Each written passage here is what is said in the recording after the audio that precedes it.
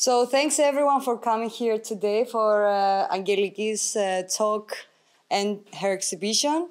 Angeliki was here at Maker Space for a 2-month residency. She extended it for, I don't know, 4 months almost.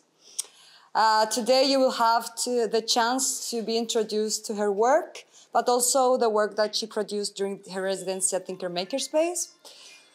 For those of you come here for the first time, Maker Space is a multifunctional creative space, which is combined by 4 main areas. We're now at the digital fabrication workshop.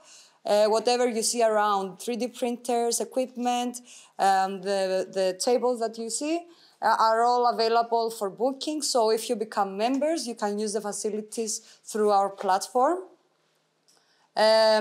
Currently, membership is for free, and there will be few charges in the future.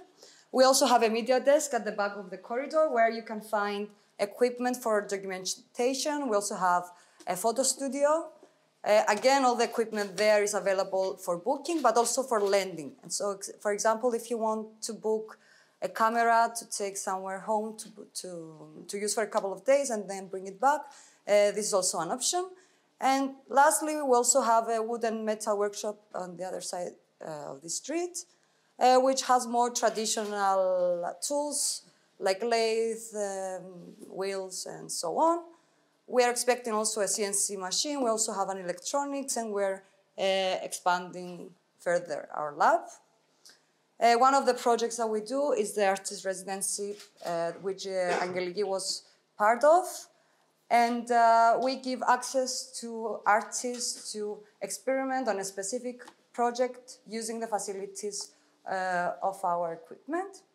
And now Angeliki can present her work and tell you a few things about what she has done here. Hello. Thank you. Hello. Thanks for being here. For those who don't know me, I'm an architect and visual designer.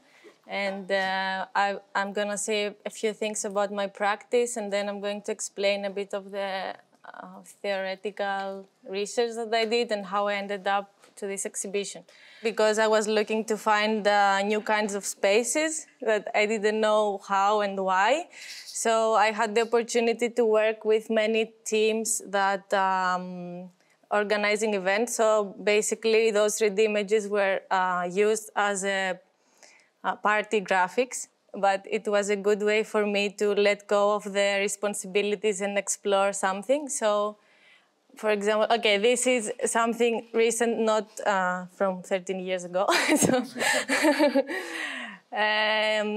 So these were kind of exercises, and I had found some notes in my notebook saying that when my computer lags, my blood pressure goes up, or I miss my friends who don't have Wi-Fi at home.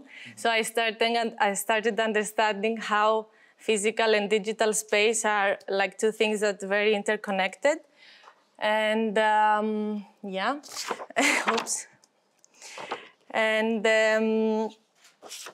so, 1 second. So these are some of my explorations, and I also experimented a lot with visual projections, and I really tried to connect the two spaces together because I found it as the ultimate way to prove that they are one, let's say.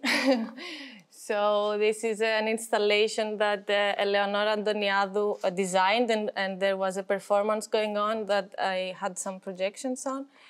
And okay, so then continuing with this, I started thinking what space means as an entity, and what is the space that eventually reaches our receptors, or what we sense. And at the end, what is the abstraction of space that we finally perceive? So there are two very different things.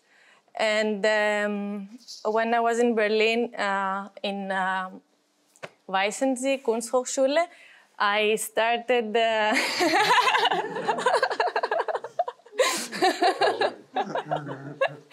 I will show you two of my projects that were dealing with abstractions of space. So that one was called Mental Matter, and it was a set of tableware objects that someone could use to eat or drink, but at the same time to construct compositions in order to explain something to the other person. For example, let's say you have an accident with your bike and you want to explain how it happened, and you look on things on the table to show how this happened. So I made this to help out those situations. So this is an abstraction of space, let's say. And yeah, it was exhibited in a museum in Dresden. Anyway, so another project that I did with porcelain, this was actually the first project that I did with porcelain. When I realized that glazed porcelain, shiny porcelain, is a material that takes me back to the rendered world, and I found it as a way to connect physical and virtual, through the material. So that project was called Dream Coder, and it was a set of porcelain creatures that were produced by hand gestures. So it could feel pleasant for your hand as well. So the initial idea was that when you wake up in the morning, when you have a dream in your head, you have it by your bed and you start constructing the situation that you dreamed of. So you lock the dream to your conscious part so that you remember it afterwards. So it's a small ritual in the morning with this dreamy material. Okay, so then I wanted to examine more how do we perceive space, how the processes work in our brain, in order to find out how we can twist or distort them in order to broaden our spatial perception and to grasp more of what exists in the world. One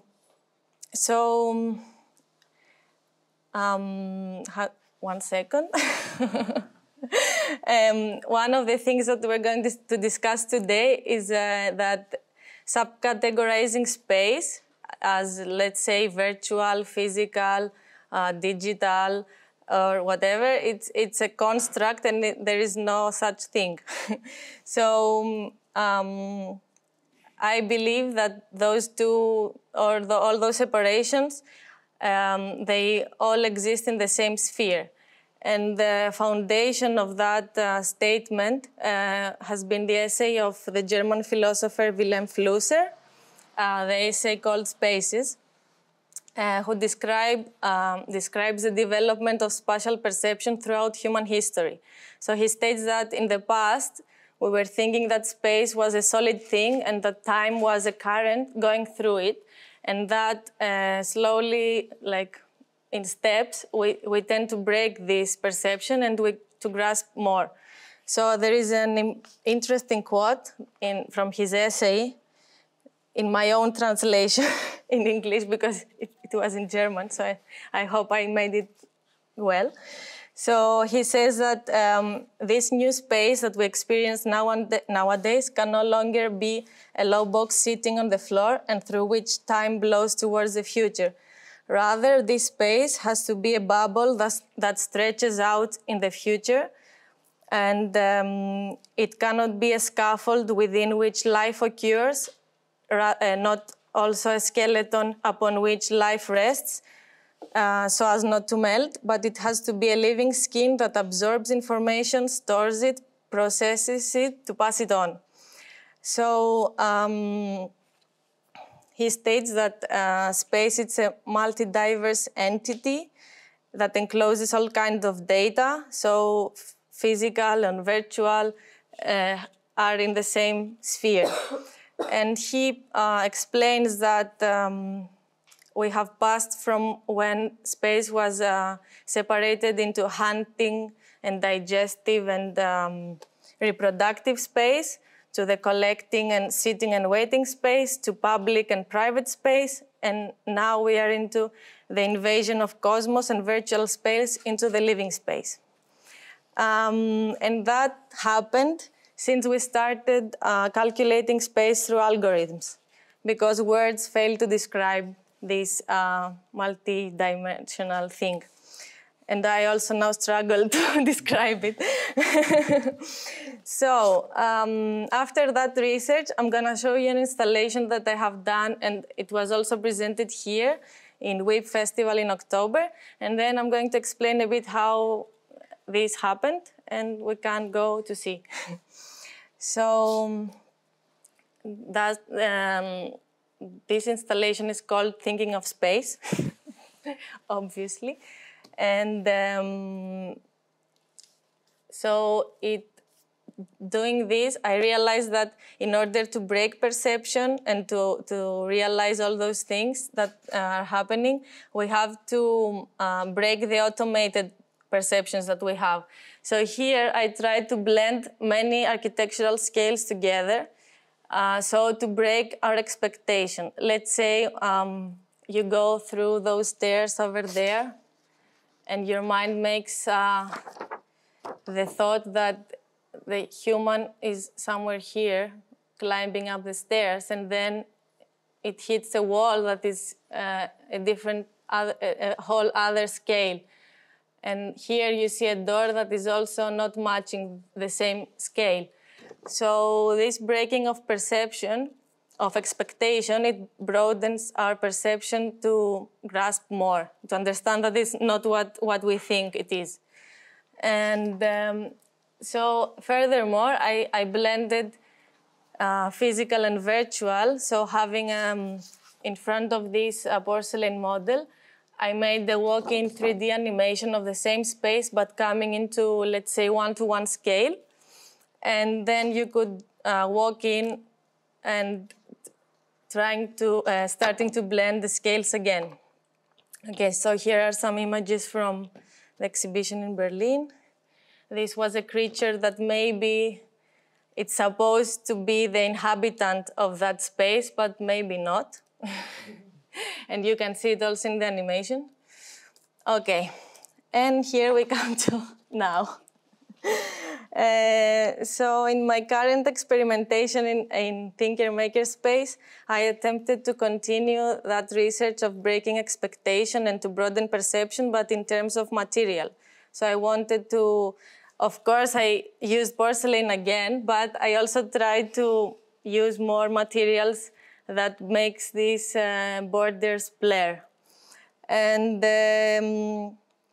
I used the space here. I became best friend with the vacuum former. And it's that machine in the back.